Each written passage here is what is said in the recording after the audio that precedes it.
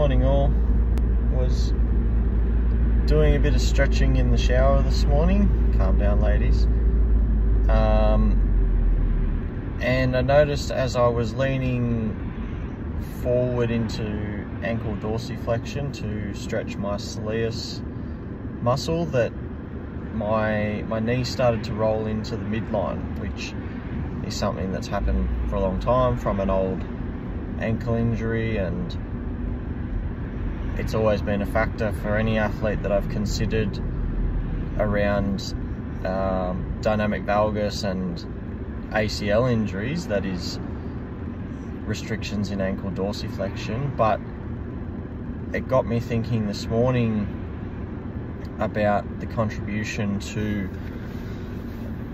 early rotation and inability to separate the hips and shoulders in baseball, whether hitting or pitching, and whether across a season a loss of ankle dorsiflexion should be something to monitor in those athletes as a potential predictor for